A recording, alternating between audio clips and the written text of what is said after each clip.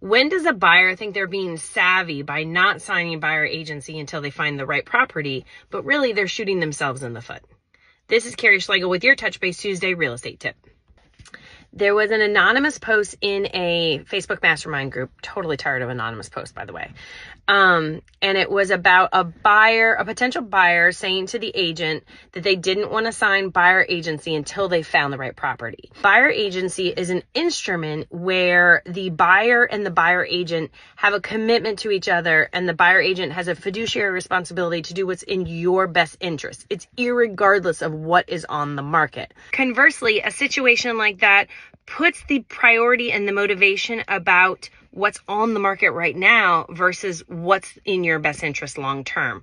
Would that agent be motivated to point out potential red flags and potential issues? You don't have a working relationship with them. And if they don't convince you to like this house, they have nothing.